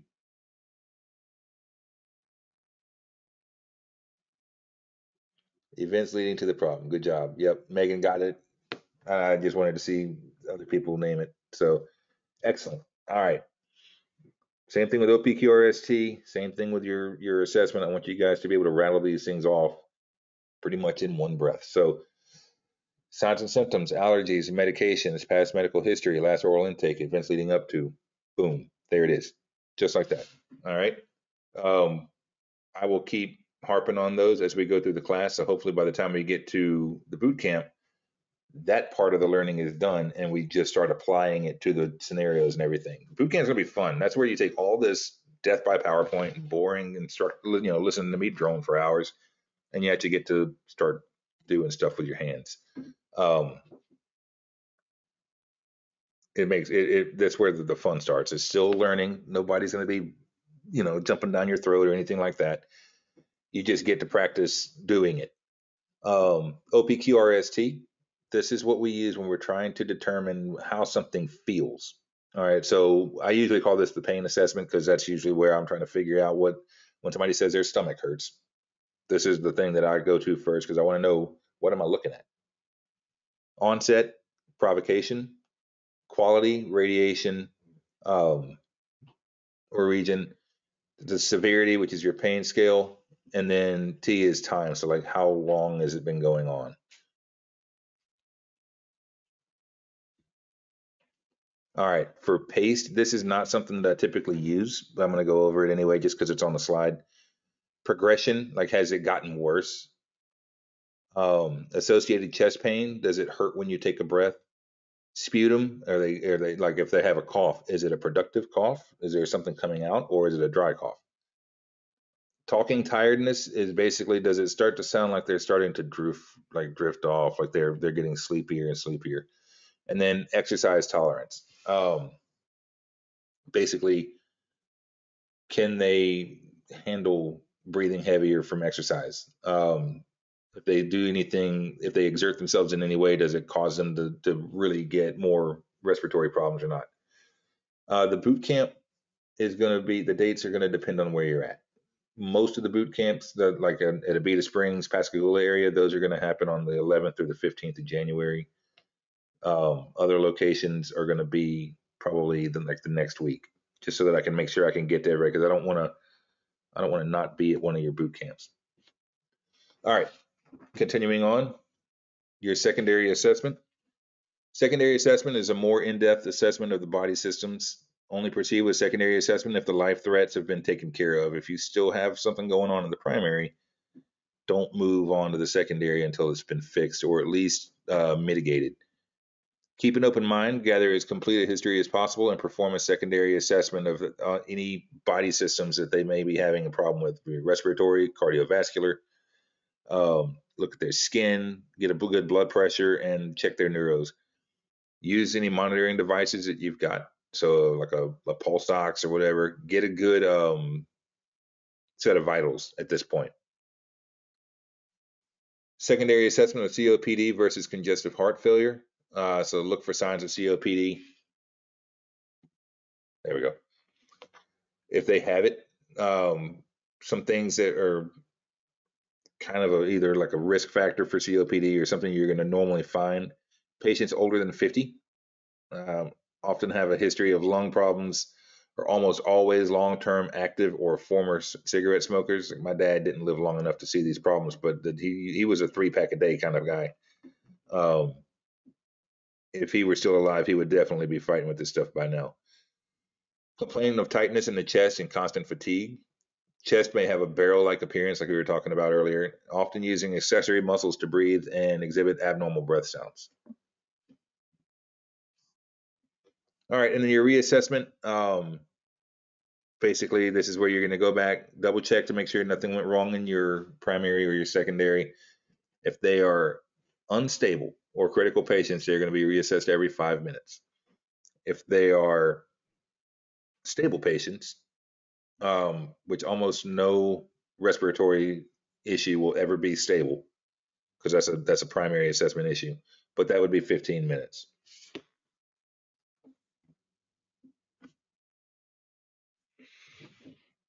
All right, emergency medical care, management of respiratory distress.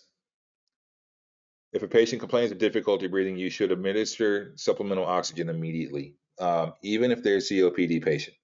All right, if they're having trouble breathing, give them oxygen. Now, how much oxygen you give could change. All right, if they're known COPD, start small, get a number, figure out where their percentage is at, and then titrate it from there. Now, real quick, what's the normal percentage range that we want people to be in for their O2 sats?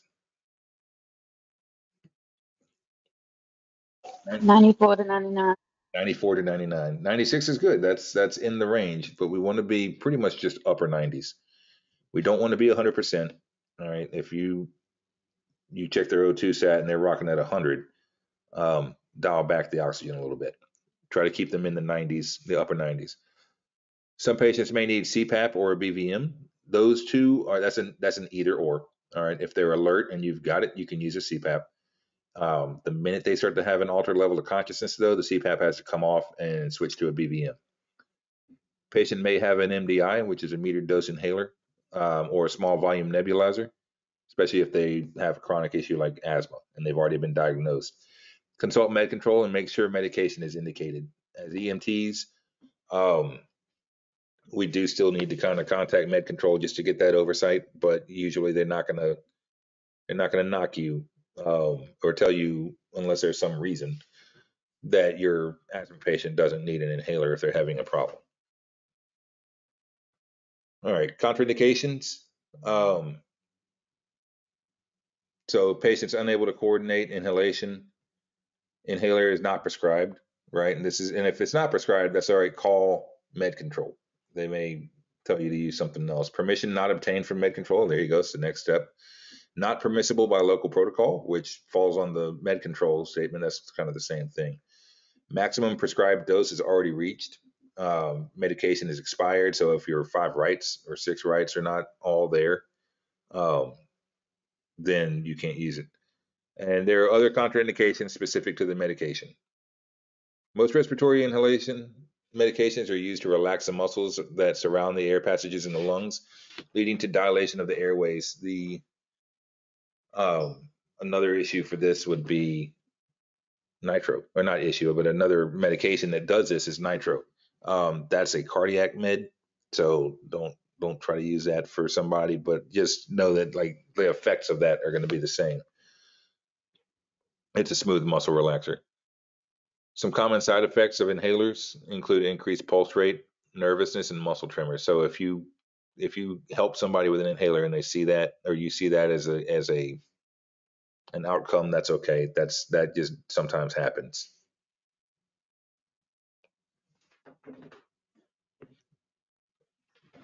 All right.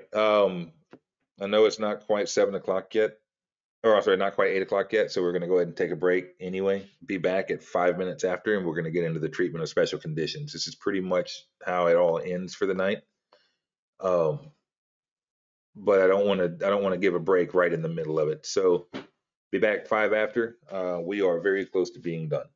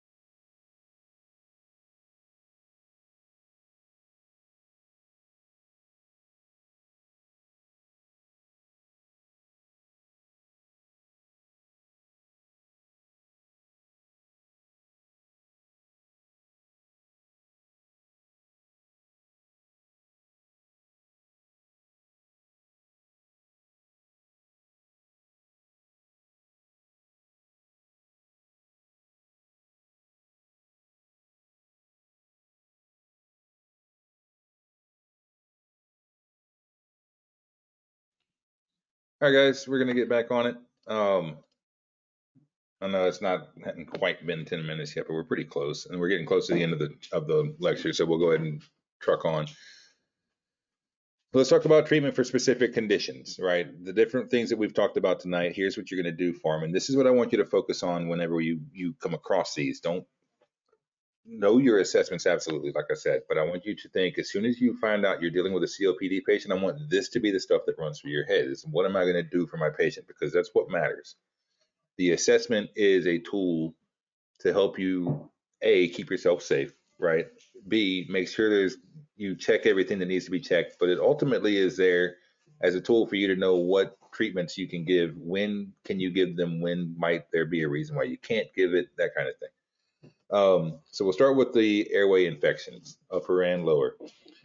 If you can, administer humidified oxygen. Now, a lot of your ambulance companies will have the little water bottles that attach to their oxygen line so that you can do that. Don't attempt to suction the airway or place an OPA in a patient with suspected epiglottitis. All right, it can just make the matter worse. If you have to set an airway for somebody with that, go ahead and use the NPA. It doesn't quite go as deep. It's not as good of an airway, but it works. Position them comfortably and transport promptly. Pretty much O2. Try not to put a hard airway OPA in there just because it inflames it, and if it swells up even more, now you've got an obstruction in the airway that is not something you can get out, right? You can't remove somebody's epiglottis. So stick to the soft things like the NPA. It really just doesn't do as much damage. For your acute pulmonary edemas, same thing. You're going to provide 100% oxygen, suction if necessary, so you're maintaining their airway. Position comfortably, and an unconscious patient may require full ventilatory support, including placement of an airway adjunct. You can use OPAs on this, is perfectly fine. Provide CPAP if indicated, which usually is, are they awake? They have to be awake to control their airway when you put a CPAP on them. Transport them promptly. For COPD, assist with a prescribed inhaler if they have it. Watch for side effects that are due to overuse. Position them comfortably, transport promptly. Give them oxygen if you need to. That usually is going to be something in all of these. Asthma. Determine if asthma is really the problem. All right, it could just be a symptom or a side effect of something bigger. Be prepared to suction. Assist the asthma patient with a prescribed inhaler. And again, that is assuming that they can take the breath. All right, if they're completely shut off, check your protocols, but usually you guys can give like an EpiPen or some kind of hit of epi to open the airway, just even if it's just long enough to get an albuterol treatment in there. Provide aggressive airway management, which is what that would be. Oxygen and prompt transport. A prolonged asthma attack that is unrelieved may progress into a condition known as status asthmaticus, which basically just means that it's not going away. This is a real emergency. People live with asthma. It's no big deal. But if they develop this is kind of a life or death. This is not even kind of, this is really a life or death situation. And it should be pedaled to the floor, get them to the hospital as quickly as you can. Hay fever is unlikely to need emergency treatment. Usually this is just a sinus infection. It's not that big of a deal. But if it gets pretty bad, then you got to treat it accordingly. So just manage their airway, give oxygen according to their level of distress, and then take them to the hospital if they want to go. Anaphylaxis, this is shock. We were talking a little bit earlier tonight about shock and like the different, when we would talk about it. This is one form of it. We're going to really harp on this when we get to allergic reactions, but you're going to treat this the same way. All right, remove the offending agent. Maintain the airway, transport rapidly, administer epi if you can, because again, this is like your EpiPen. That's what this is for. If you can give it, give it. It opens their airway back up. Spontaneous pneumothorax, provide supplemental oxygen, as always, transport promptly, and monitor carefully. There's really not a lot you can do. If they develop a pneumo, the real fix to this is at the paramedic level, and it's a needle decompression. We can't do those as basics. So don't waste time on the scene. In fact, if you have a patient with this, I would consider, if you don't already have a paramedic on the truck, I would consider having one meet you en route just in case, because every breath they take, like I said, is going to make it worse. And you don't want to get into that situation where they need a decompression and you can't do it. Even if a paramedic hits them with the needle, it's not like you see in movies where they just, oh, I can breathe. It doesn't happen that fast. Those needles are big, but they're not that big. Um, there may be times where they just need more than one needle. Like a paramedic can drop needles all over the place trying to alleviate that pressure, and it still takes a long time for them to decompress. So the sooner you can get them on scene to start that, if need be, the better. Pleural effusion, fluid removal must be done in the hospital. We can't do that in the field. Even the paramedics can't. Not only that, we really don't want to. That's a pucker factor that we don't want to deal with. Provide oxygen and transport promptly. Obstruction of the airway. Partial obstructions, usually you can just kind of let them try to cough it up, give them some oxygen and transport.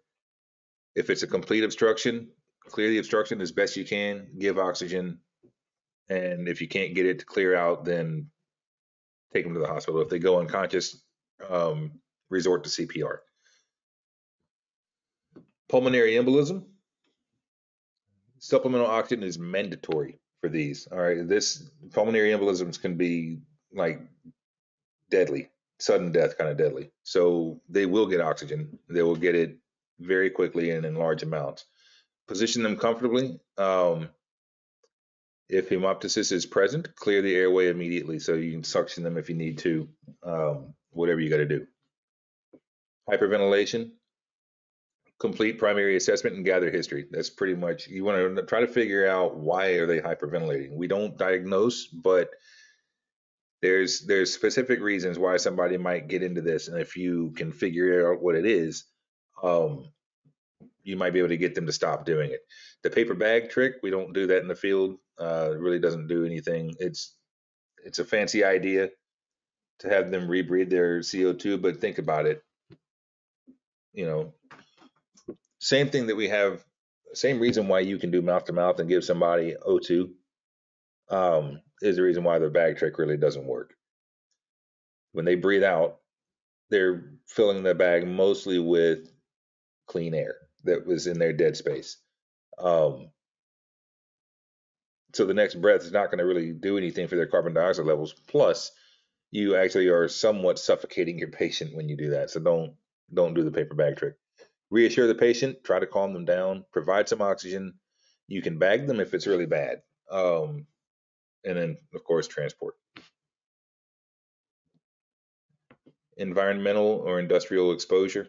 Ensure the patients are decontaminated. If you can't completely decontaminate them, or if you think that there's still a threat of it, then when you transport, make sure the receiving hospital understands that they need to take precautions as well, um, so that you're not just carrying an infected patient or like some kind of toxic source into the hospital. Treat with oxygen, use adjuncts if needed to maintain the airway, and suction based on presentation. So if he's got fluid or a lot of mucus coming up in his airway, suction all that stuff out. Foreign body aspiration, perform the appropriate airway clearing technique specific to the age. So it's pretty much all the same. If you can see it, sweep, fart, grab it, whatever. Provide oxygen and transport. Tracheostomy dysfunction. Your main goal is to establish a patent airway. Usually, if a tracheostomy fails, it's because it got clogged. So suction it, try to clear it out, and then provide oxygen. And remember, if they're using a tracheostomy, that's where they're breathing from. So the mouth and nose is not, that's not where we're going to put our O2 sat, or not our O2 sat, but our oxygen source and all that stuff.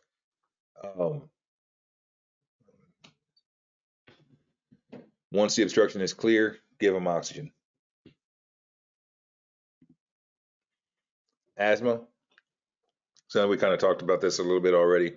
For kids, use blow-by oxygen by holding the mask in front of the child's face. They really don't like having those masks on their face. I don't know if it's claustrophobia or if it's just, I don't know. They don't like it, and they'll fight you. They'll try to take it off or whatever. So it's easier if you just hold it in front of them and let the air just kind of blow onto them. Use inhalers as you would with older patients. So as EMTs, we don't just shove the thing on their in their mouth, right? We let them do it. Something with kids too. If you're dealing with a child asthmatic and they have an inhaler, see if they have a spacer as well. It really helps. A lot of times, kids aren't very good with dealing with the inhaler by itself, so they'll put a spacer on it. If they have one, use it. It makes it much easier for them. Cystic fibrosis. This is a genetic disorder that affects the lungs and digestive system. It predisposes children to repeat lung infections. They're just going to get it all the time. So symptoms range from anything from just sinus congestion to wheezing and asthma-like complaints. Usually the parents or caregivers will call EMS based on the child having a hard time breathing. So suction is needed to keep the airway clear and oxygenate, take them to the hospital. That's it. The only other thing I want to talk about, we didn't really talk about how to use an inhaler, and we're going to do that at the boot camp. So it's not, that's why we really didn't harp on it too much. But there's a couple things I just want you guys to know. If you help somebody with an inhaler, basically when you squeeze that medicine down and they inhale, make sure they know to hold the medication in for 10 seconds before they exhale. That way it's got time to really get into their bronchioles and cause that relaxation. But other than that, that's it. Is there any questions on what we covered tonight? I know from the Facebook group, you guys are saying like some of this is kind of getting to be information overload, and I get it. There is a lot of information in EMT school. It does get much worse when you go to paramedic, but it's if it doesn't make sense as far as like if you're thinking about how am I going to apply this in the real world, that's where the fun of the boot camp comes in. So don't let it be a downer or anything like that. You guys are doing fantastic on your tests. You're showing that you are retaining the information. Some of you have 95s, 97s. I think the top grade in the class right now is a 97. I have to go back and look, but I mean, a lot of y'all are you're up there and you're rocking it. So don't worry so much about the hands-on portion. That's where the boot camp comes in right now. I want you to keep focusing on the cognitive stuff. Think about it from a registry written point of view. This is where we're learning the stuff that's going to help you get past that written test, which is a beast. No matter how good you are, it's going to suck. The hands-on skills and everything, that's the boot camp. So if you're a tactile learner where you learn by your hands, I know this part sucks, but you're going to get a lot of light bulbs when you get to the boot camp. Yeah, oh yeah, it's a pain.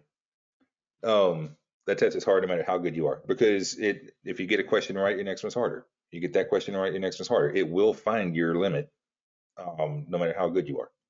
So just be aware of that. The written test is yes. So when I talk about the registry, I'm talking about the written test.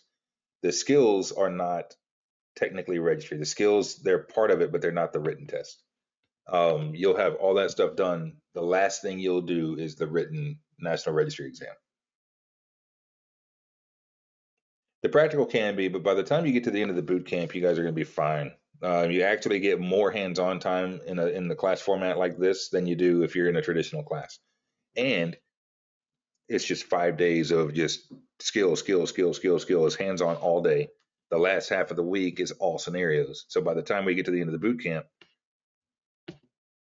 your practical at the end is just another scenario. You're gonna be like, all right, I got this, whatever. All right, hey, your pen for the night is going to be B as in Bravo, C as in Charlie, 15R is in respiratory. So BC15R. There you go. It's in the text as well. Do I recommend one of the pass the registry exam helpers? I'll be honest with you. The Master Your Medics stuff is very, very good. If you want to just do some registry style questions, they have apps out there you can use. They're free. I would say absolutely use them, but I wouldn't pay for them. There's plenty of free options in there. Some of them, like I use the test prep sometimes that for different things like nursing or whatever, and you can pay to get more questions, but it's not really that necessary. Look on your app store, whatever kind of phone you got. They actually have a pre-test that are just like the written. Yeah. No, don't be nervous, man. By the time we get to the registry, you're going to have this. So I mean, you guys, like I said, y'all are doing good. You're rocking the test. Now, granted, um, the registry is going to be a lot harder than some of the tests you're taking, but it's only because of how they word the questions. They'll give you a paragraph that is just, it's like 90% distractors. And um, the question may not have anything to do with vital signs, even though they gave you a full set of vitals. The question, so I will say that when you take the registry, let each question be the first question that you look at. Don't let the last question mess you up for the question you're on. Don't let that question mess you up for the next one. Um, and figure out what it's asking you. Because, like I said, if it gives you a page full of text, um, most of that stuff is probably not at all necessary for you to answer the question. If you can figure out what the question actually wants you to answer, it makes finding that answer a lot easier, because a lot of you may look at the options and it'll say, well, this one looks right. It's right because of the vitals, but if the vitals aren't pertaining to the question, then that one doesn't really matter. Um, but you guys will be fine. Like I said, y'all are rocking it right now. Just keep on keeping on, keep doing what you're doing. Is there any questions before we call it a night?